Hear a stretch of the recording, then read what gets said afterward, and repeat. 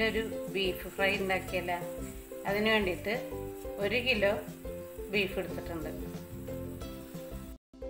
ആ ബീഫിലോട്ട് 1 table spoon മുളക് പൊടി, 1/2 ടീസ്പൂൺ മഞ്ഞൾപ്പൊടി, 1 ടീസ്പൂൺ മീറ്റ് മസാല, 1/2 ടീസ്പൂൺ പെരിഞ്ജീരകത്തിൻ്റെ പൊടി, വലിയ ജീരകം പൊടിച്ചത്, 1/2 ടീസ്പൂൺ ഗരം മസാലപ്പൊടി, 1 ടീസ്പൂൺ മല്ലിപ്പൊടി, പാകത്തിന് ഉപ്പിടണം, 2 ടേബിൾ സ്പൂൺ ഇഞ്ചി വെളുത്തുള്ളി അരച്ചത്, കുറച്ച് വേപ്പില, ഒരു 10 അല്ലി ചെറിയ ഉള്ളി ചതച്ചത്.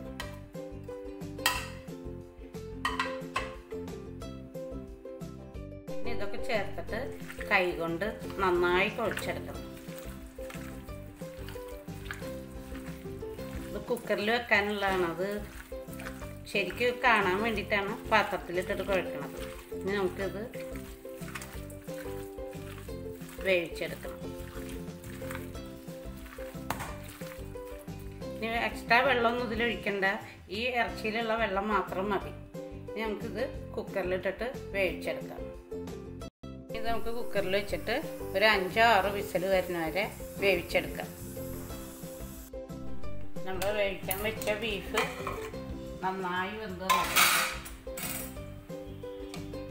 ഇതുപോലെ നന്നായി വെന്ത് വെള്ളം വറ്റി വന്നിട്ടുണ്ട്. നമുക്കിത് പൊരിച്ചെടുക്കാം. ഒരു പാൻ വെച്ച് ചൂടാകുമ്പോൾ നമുക്ക് അതിലോട്ട് പൊരിക്കാൻ ആവശ്യമുള്ള വെളിച്ചെണ്ണ ഒഴിച്ചു കൊടുക്കുക. വെളിച്ചെണ്ണ തന്നെ ഒഴിച്ചു കൊടുക്കണം. വെളിച്ചെണ്ണ ചൂടാകുമ്പോൾ കുറച്ച് തേങ്ങ കൊത്തിട്ട് കൊടുക്കണം. തേങ്ങ കൊത്തൊന്ന് മൂത്ത് വരട്ടെ.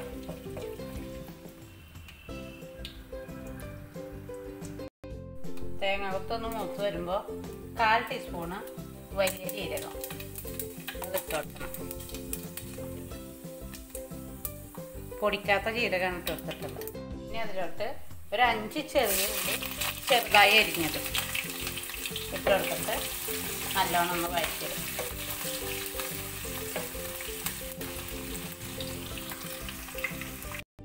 ഉള്ളി ഒന്ന് മൂത്ത് വരുമ്പോൾ നമുക്ക് കുറച്ച് വേപ്പില ഇട്ടിട്ട് ഇളക്കി കൊടുക്കാം.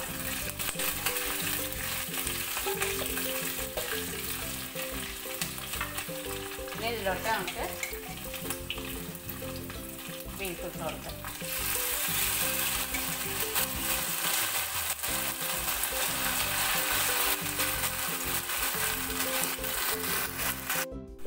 ഈ ബീഫിലോട്ട് 1 ടീസ്പൂണ് വിനാഗിരി ഒഴിച്ചു കൊടുക്കാം. ഇനി വിനാഗിരി ഇഷ്ടമല്ലാത്തവർക്ക് ചെറുനാരങ്ങ നീരായാലും കുഴപ്പമില്ല.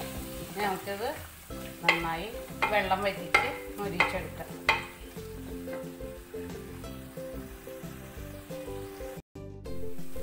നമ്മുടെ ബീഫ് ഇടയ്ക്കൊന്നിങ്ങനെ ഇളക്കി കൊടുക്കണം മുരിയണ വരെ. ഈ സമയത്ത് എരിവും എല്ലാം കറക്റ്റല്ലേ എന്ന് നോക്കണം.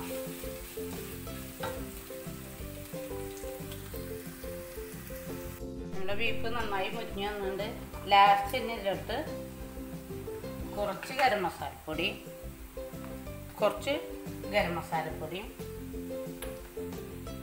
ഒരു സവാളയുടെ പകുതി, അത് അധികം മുരിയണ്ട, ഒന്ന് ജസ്റ്റ് ഇട്ടിട്ട് ഒന്ന് ഇളക്കി കൊടുക്കാം. അപ്പോൾ ഇതിങ്ങനെ കടിക്കുമ്പോൾ നല്ല ടേസ്റ്റാണ്.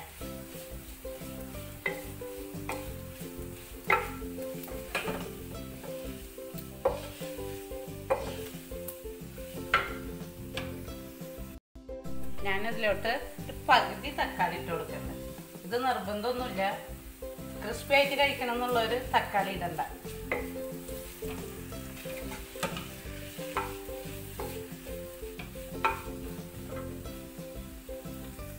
പിന്നെ നമ്മുടെ നല്ല ബീഫ് ഫ്രൈ റെഡി ആയിട്ടുണ്ട്. നമുക്കിതൊരു പാത്രത്തിലേക്ക് എടുക്കാം. അങ്ങനെ നമ്മുടെ നല്ല ബീഫ് ഫ്രൈ റെഡി ആയിട്ടുണ്ട്. ഇതെല്ലാവരും ഉണ്ടാക്കി വെക്കണം. ലൈക്ക് ചെയ്യാനും ഷെയർ ചെയ്യാനും സബ്സ്ക്രൈബ് ചെയ്യാനും മറക്കരുത്.